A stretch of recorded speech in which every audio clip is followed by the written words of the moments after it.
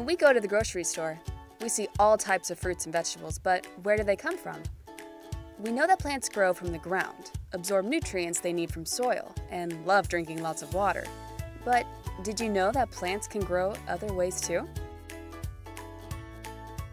This is Finn. He enjoys swimming laps around his tank, blowing bubbles, but more importantly, he loves to eat. But what's unique about Finn is that he lives in an aquaponics system, where his waste turns into food for plants to grow. Outside, plants use the sun to make themselves grow stronger.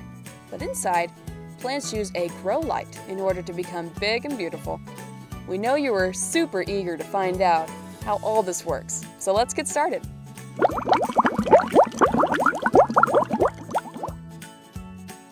Aquaponics is the science of raising fish and plants in a recirculating ecosystem, where fish waste acts as a natural fertilizer for your plants, and the plants purify the water for the fish. This sustainable method of food production combines aquaculture, raising aquatic animals, and hydroponics, cultivating plants in water with added nutrients. There are 3 life forms living inside of an aquaponics system: fish, bacteria, and plants. All 3 work together to create an ecosystem, which produces food for us to eat. The fish make waste, the bacteria turns waste into nutrition for the plants, and the plants clean the water for the fish. The plants absorb nutrients and water through their roots, which is taken all the way up to the leaves.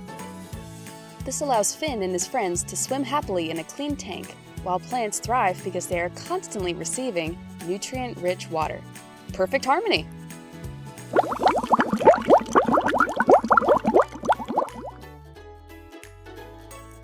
Let's swim deeper and look at the role nitrifying bacteria plays in aquaponics.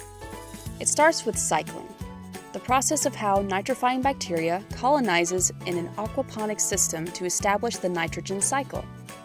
Every single aquaponics system will need to cycle in order to produce the necessary nitrogen needed to grow healthy leafy greens.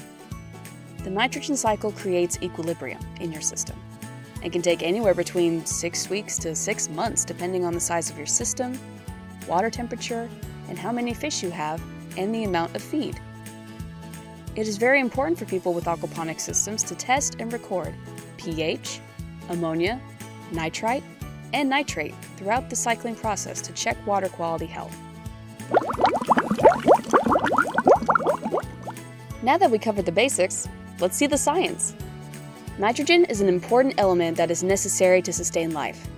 The nitrogen cycle starts with the food fed to your fish, which turns into ammonia excreted from their gills and waste. Ammonia is toxic to fish, and if the fish were left in a tank with no way to remove the ammonia, then the fish would eventually die. Luckily, nature has it all figured out.